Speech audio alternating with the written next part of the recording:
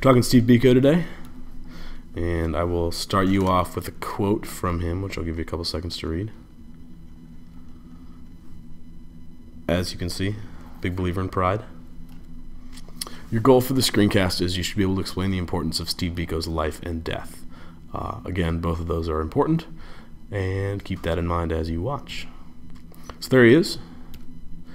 And some stuff about Steve Biko, again, not super important. Lived for 31 years from 1946 to 1977 and became known as a martyr in the anti-apartheid fight. And we'll talk more about that as we move through this screencast.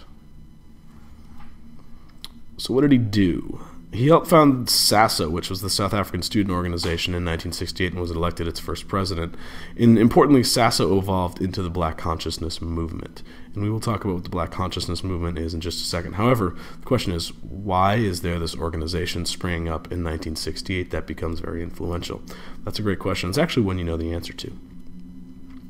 Because the question is, where's the ANC? Because this is the most important kind of black rights group in South Africa. And if you'll remember, the leaders of the ANC had been caught and put on jail in Robben Island, which is that island off of Cape Town in the middle of the ocean. And this was at the Rivonia trial, and that ended in 1964. So in 1964, the ANC is shattered, and so out of that kind of leadership void, or into that leadership void, steps, among other groups, SASO and the Black Consciousness Movement. Mentioned that, blah, blah, blah. And we also mentioned that. Repetitive. So Black Consciousness Movement believed that liberation for non-white South Africans from apartheid rule would come from two key areas. Number one, there needed to be structural changes, particularly laws in South Africa, that got rid of the racist apartheid rules. And this belief was very similar to that of the ANC.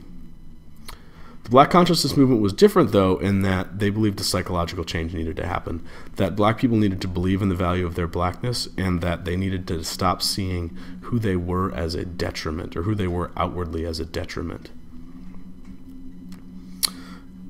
And as I said before, the Black Consciousness Movement derived its name from this emphasis, and this is kind of what it made it very different from other anti-apartheid groups during the fight for racial equality in South Africa. So how did the Black Consciousness Movement do this? They had black community programs. These were medical clinics. They aided black entrepreneurs who were business people, and they helped hold adult education and literacy classes to try to increase education for all of the black South Africans. And a quote from Biko here, that the power of the movement lies in the fact that it can indeed change the habits of the people. This change is not the result of force, but of dedication, of moral persuasion. And these black community programs really tried to change the habits of the people by giving them an education, by giving them business opportunities. However, like many anti-apartheid leaders, Steve Biko got banned in March of 1973. And this meant, when you got banned, what it meant was that your freedoms were really, really limited. Biko wasn't allowed to speak to more than one person at a time. He wasn't allowed to travel within South Africa at all without government approval, and he wasn't allowed to leave South Africa. And clearly, the government wasn't going to be very lenient in terms of allowing him to break or bend these rules. Now, Biko gets killed, and we'll hear about that during the TRC case, but he gets killed by South African police officers. And at his funeral, somebody said that Steve knew and believed strongly in that being pro-black was not the same thing as being anti-white. The Black Consciousness Movement is not a hate white movement, despite all that you have heard to the contrary. It is no cheap slogan to say that black consciousness seeks, as Steve saw, the liberation of both black and white.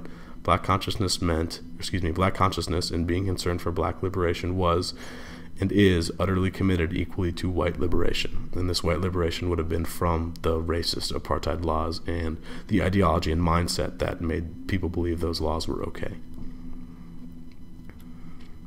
So what happened because of Biko's death? Because he was so famous both in South Africa and around the world, and you saw that with that Peter Gabriel song, news of his death spread really quickly. And it helped to show the world, because he was killed by the South African police, it helped to show the world the brutality of the apartheid regime in South Africa, very similar to what the Sharpeville massacre had done.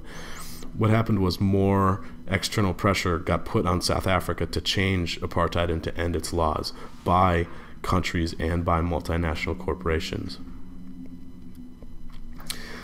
Additionally, Biko's funeral, because he was so well known, was attended by many foreign diplomats and ambassadors. So he was a highly respected man around the world for his work in the fight to end apartheid in South Africa. So your goal for the screencast was to explain the importance of Biko's life and death. Hopefully you can do that. If you can, great. If not, head back and rewatch section of the screencast. Thanks.